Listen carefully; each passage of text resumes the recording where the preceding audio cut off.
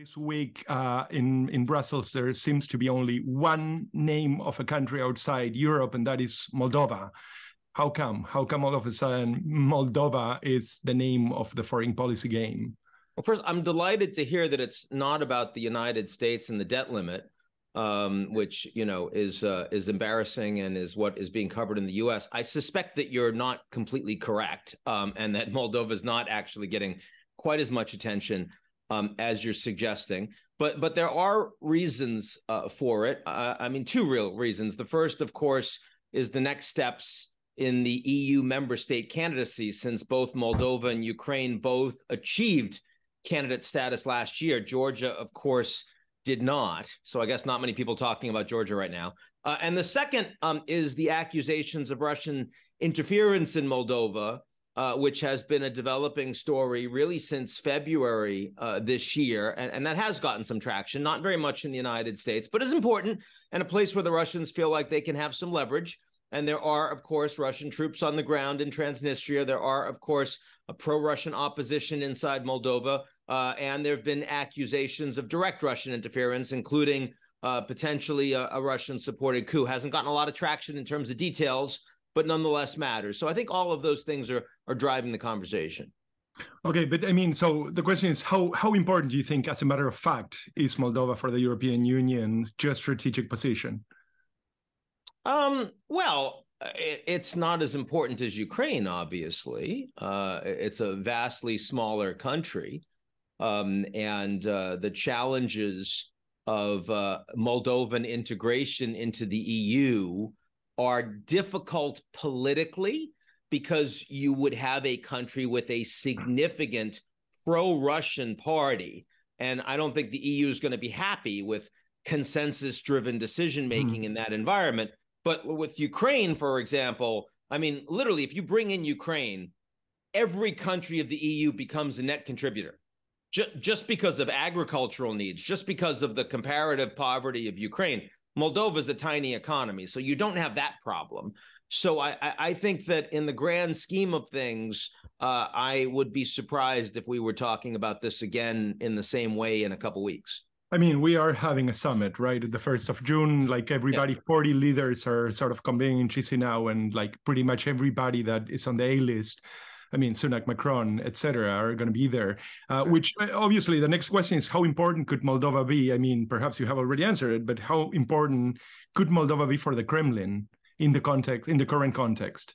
Oh, well, for the Kremlin, of course, let's keep in mind, Russia has virtually no friends on the international stage right now. They have a lot of countries that are still doing business with Russia, and happily so, but that's different from saying that they consider themselves aligned with Russia. I mean, even the Central Asians, you're seeing a great deal of concern about, we don't want to be under the Kremlin's thumb. Now, in the case of Moldova, of course, the Russians see their influence in that country as rightful, as historic, as a matter of pride and principle and projection of power.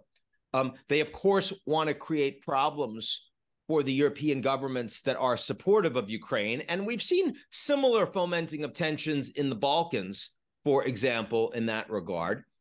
As I mentioned to you, the breakaway region of Transnistria still hosts about 1,500 Russian troops today, and that is a part of Moldovan territory. So there are Russian troops on the ground. Now, the Russians have no direct way to send additional troops to support them, and they're not all that well equipped or outfitted, but still it matters, right? It's a relevant point. And then again, finally, the fact that there is a real domestic political opposition, an active pro-Russian opposition in the country, which is growing in popularity right now because the Moldovan economy is doing quite poorly. And that provides a direct opportunity, one of the greatest opportunities for Russia to interfere in Moldovan politics. So again, there's a list of things that we care about. I just don't think that any of those really reach critical national security concerns for a von der Leyen, a Macron, a Scholz. Okay, but so the question is, I mean, we have seen actually the Moldovans, at least so is the claim, they have been more or less weaned from Russian energy. So in some sense, this is something for the EU to showcase, right? I mean, it's a massive show of political force, what we're seeing here. I mean, this many people in a country that is essentially non-EU. Right. This is something that has to be made sense of geopolitically, right? Well, back in, I think it was November last year, the EU pledged over 250 million euros after Russia cut off their gas supplies. And the United States has said they want an additional 300 million to support specifically Moldovan energy security. So, of course, it matters. But, if you're putting this in the context of German energy prices, and just how quickly the Germans have been able to reorient their economy off of Russian gas towards LNG from all over the world, on trying to reduce and make more efficient German consumer use, German industrial use, greater coal use. I mean, all of these things are considered significantly higher priority than anything we would discuss about Moldova. I mean, I think it seems to me, and correct me if I'm wrong, that it's a great message to send to any country sitting on the fence as to how they would deal with Russian energy, right? Especially in the sphere of Europe. I mean, maybe not India, but certainly countries that are sort of a smaller order and that could be catered by European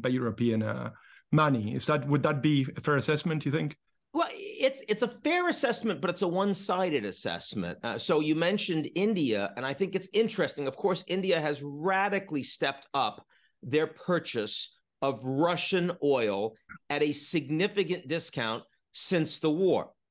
On the other hand, delivery of Indian refined products to Europe has gone up significantly over that same period.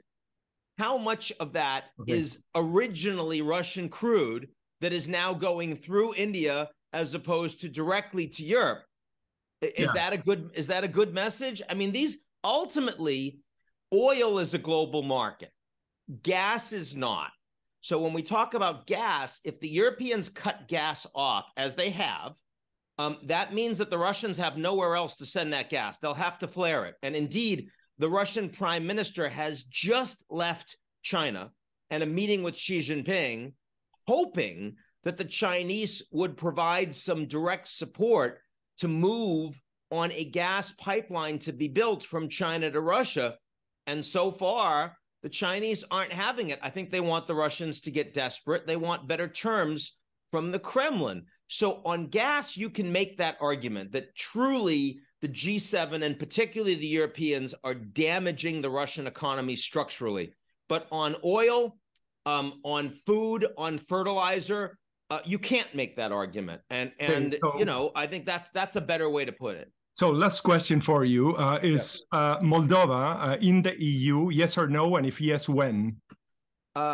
Fully in the EU, I'm going to say no.